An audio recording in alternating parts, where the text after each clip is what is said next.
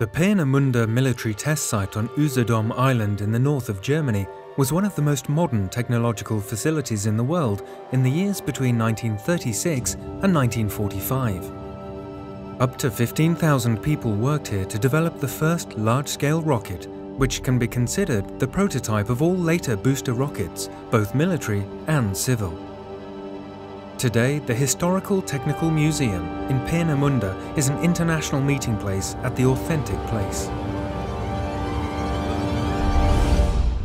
Peenemünde, the Historical Technical Museum.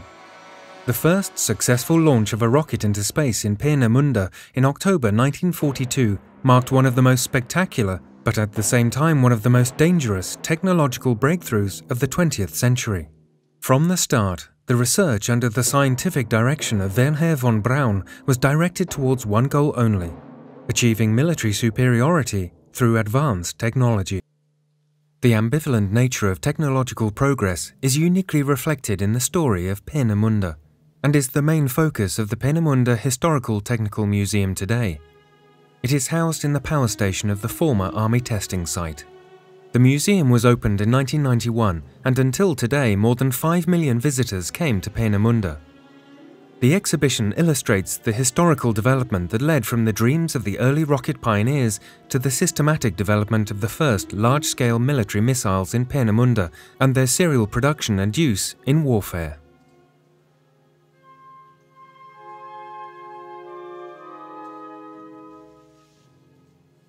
However, Peenemünde was not only a place of technology and innovation.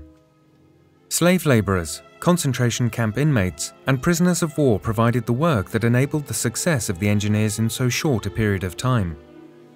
In the exhibition, biographies and interviews with witnesses of the events illustrate the different living environment.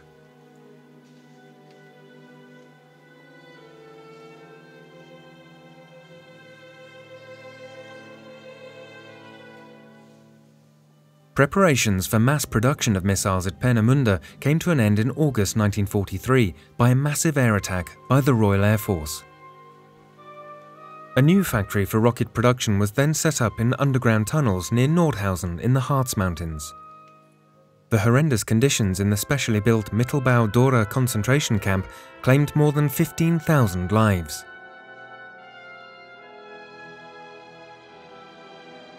The Peenemünde Power Station is one of the few remaining buildings of the Peenemünde testing facility. An exhibition in the boiler house is devoted to the history of the building, which is an anchor point of the European route of industrial heritage today. The restoration of the power station in 2010-11 was awarded the Europa Nostra Award.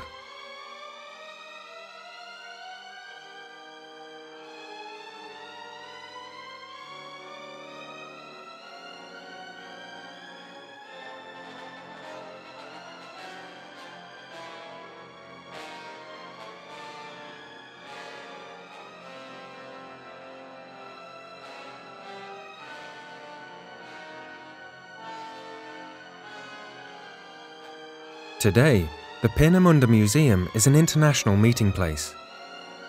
Every year, major events such as the annual concerts in the former Turbine Hall of the power station make Peenemünde a focal point of national and international cultural activities.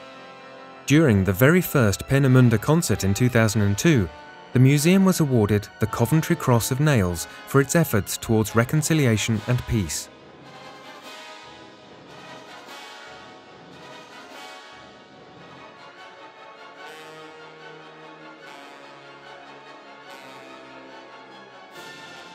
In 2013, Kurt Masur conducted the Baltic Sea Youth Philharmonic in Peenemünde.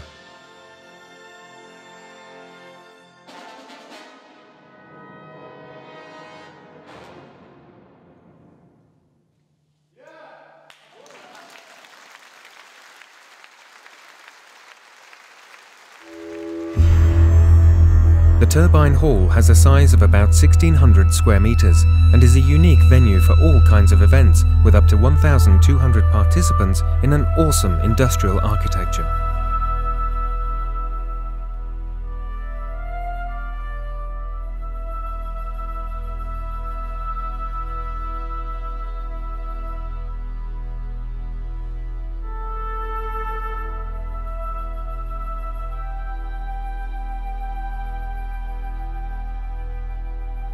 Also, the boiler house with approximately 770 square meters and room heights of up to 30 meters is an extraordinary setting for different occasions.